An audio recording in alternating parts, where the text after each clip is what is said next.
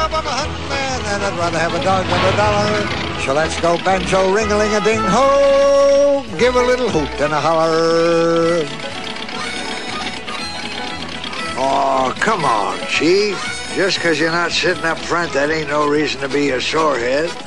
Shucks, if it weren't for you, Copper'd never turned into a good hunting dog. Yes, sirree. Now I got me the best 2 dogs there is. Right, Copper? Scooby-Dooby-Doo! Isn't he something, Chief?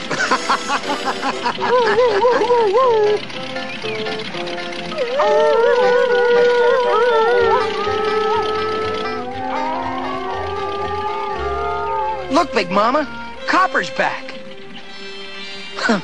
Boy, has he grown big. Uh-huh. And look at that big pile of skins he helped track down. I know, Big Mama. He's a hunting dog now. You're right. And you're a fox. That won't make any difference. Well? Copper's gonna be glad to see me. Well, honey, just don't get your hopes too high. Look, don't worry. I'll be careful. I'll go over tonight when Chief and the hunter are sound asleep.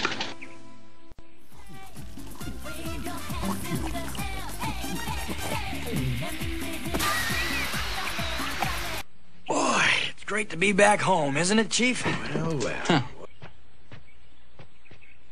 Oh, come on, Chief. You aren't still sore, are you? Hey, come on, let's scuffle. We ain't scuffled in a long time. Come on, Chief. Let's have some fun. Oh, lay off, Copper, you overgrown pup, you. Oh, let go. Dagnabbit, let go, I say. Okay. You know that was your trouble on the hunt? Ah, come on, old-timer. You treat me like a pup, you know that? Well, I think I done real good tracking down them varmints for you. Smelling and tracking ain't enough.